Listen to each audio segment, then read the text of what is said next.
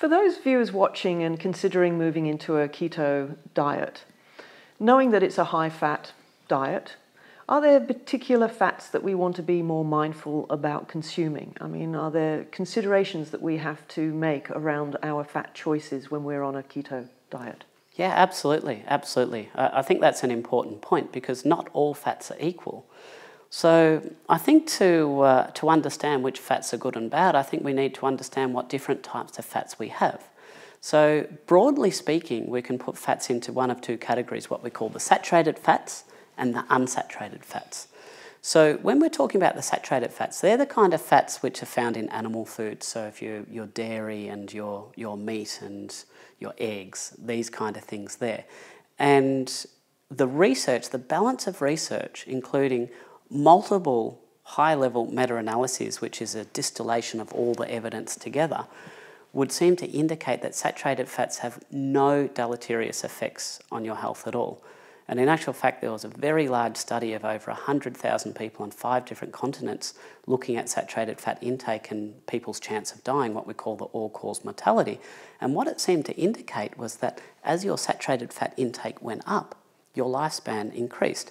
And there was no threshold beyond which saturated fat intake was shown to be harmful in any way. So I think it's safe to say that saturated fats are a safe part of the diet and you should consume them ad libitum as much as you need. Which then brings us on to the other classes of fats, which are called the unsaturated fats. Now, it's going to get a little bit more confusing, but we can put these unsaturated fats into one of two classes again, and that's the monounsaturated fats, which simply means there's just one spare bond, or the polyunsaturated fats, which means there's more than one spare bond. Now, monounsaturated fat, the fancy name for it is called oleic acid or an omega-9, but it's more commonly known as olive oil. So olive oil is very rich in monounsaturated fat. And the balance of research would suggest that olive oil doesn't have any adverse impacts on the health at all, and I think most doctors would agree that consumption of olive oil is absolutely fine. But then the story with the polyunsaturated fats gets a little bit more tricky because we've got two main classes of polyunsaturated fats, what we call the omega-6 fats and the omega-3s. Now, the omega-6 fats are found in vegetable and seed oils, and they actually have been shown to be pro-inflammatory. And high intake of these omega-6 fats actually has been shown to be deleterious to the health, and there's a lot of research that will point to this. Now, the omega-3 fats, on the other hand, come from fish oil, and they get metabolized very similarly to the omega-6 fats, but they're nowhere near as inflammatory. In actual fact, we could probably argue that they're anti-inflammatory. And the problem is that in the modern diet, we have an imbalance between these omega-6s, which are pro-inflammatory, and the omega-3s, which are anti-inflammatory.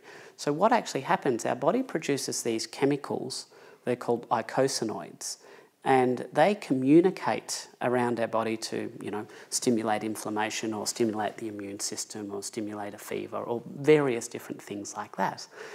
And it uses, when we make these chemicals, these eicosanoids, we'll randomly use an omega-6 or an omega-3, and these fats are in every cell membrane. And if we have a lot more omega-6s in our cell membranes than our omega-3s, then we're going to be in an inflammatory state. So it's not enough to simply increase the amount of omega-3s in our diets by supplementing with fish oil. We also have to have a concurrent reduction in the amount of omega-6s. We have to reduce the vegetable and seed oils in our diet.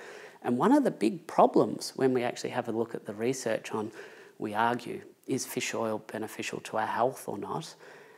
A lot of the studies will give people omega-3 fish oil, but at the same time, they'll increase the omega-6 in the diets. They'll say, well, you need to cut out the saturated fats, which we know are not harmful, and increase your vegetable oils.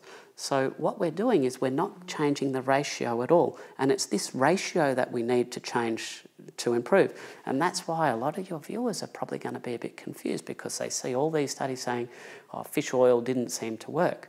But it's what else is going on at the same time in those studies. It's one thing to increase the omega-3, the anti-inflammatory fat, but if you increase the inflammatory fat at the same time, well, you negate that effect. But in my patients, what we do a blood test where we measure the percentage of the cell membrane that is actually the omega-3 fat.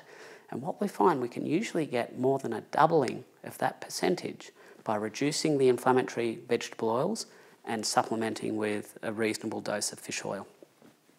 Paul, thank you for taking what can be a complex topic and simplifying it down into bite-sized pieces for us to understand. It's been very helpful. Always a pleasure.